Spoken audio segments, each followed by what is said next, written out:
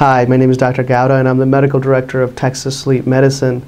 I'd like to take a moment to discuss sleep disorders with you. There are over 17 million Americans who suffer from sleep disorders. The vast majority of sleep disorders remain undiagnosed. Sleep disorders can increase the risk of cardiovascular disease. That includes things like high blood pressure, diabetes, increased risk of heart attacks, and strokes.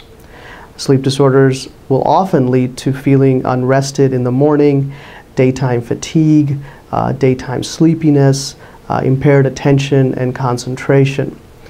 It can also lead to an increased risk of anxiety and depression.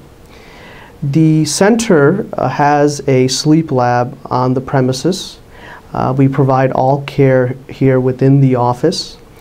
And if you have any questions, please don't hesitate to contact the office directly. Please feel free to visit the various web pages on the site, and thank you again for visiting the Texas Sleep Medicine website.